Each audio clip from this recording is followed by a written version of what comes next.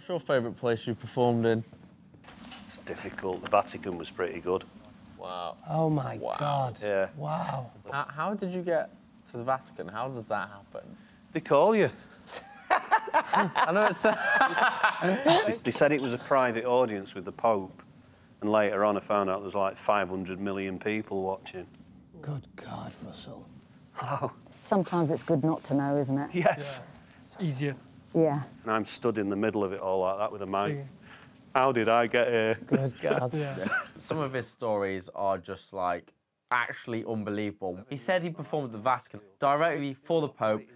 How does this even come together? Yeah, just... I can't even get my words out to say how in awe I am of some of his opportunities.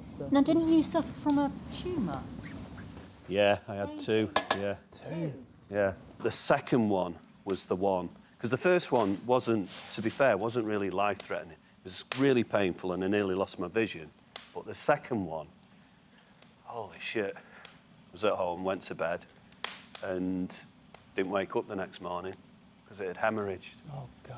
My assistant came upstairs and found me, called the paramedics, and they carted me out of the house. And I knew I was in trouble because the paramedic, as I'm walking down, kept saying, "Stay with us, Russell, stay with us. Oh. Keep your eyes open, pal, stay with us."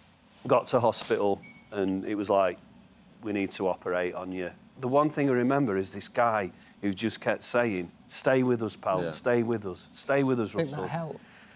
100%. Yeah. And one of the most emotional things was I'd had the operation and everything turned out OK, thankfully. After I came out of intensive care, and I was in bed and lying there, next thing I hear, this bloke comes in, he goes, "Hey up, Mr. Watson, how are you doing? It's nice to see you well." And I went, "Stay with us, pal, stay with us." That was it? Yeah. Oh, mate, I've got goosebumps. It's such a fascinating story that he has. I was not expecting that, but he's so open about it. It got me a bit, if I'm honest.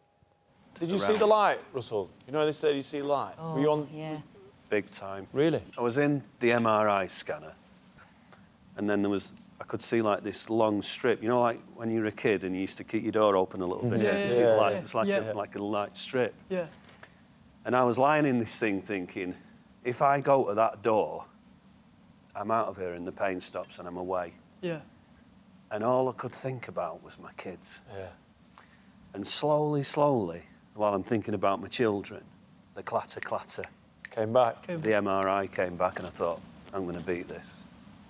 And that was it. Good lad. Oh, I find it really difficult to talk about. Okay. Really? Yeah, fair one. Yeah.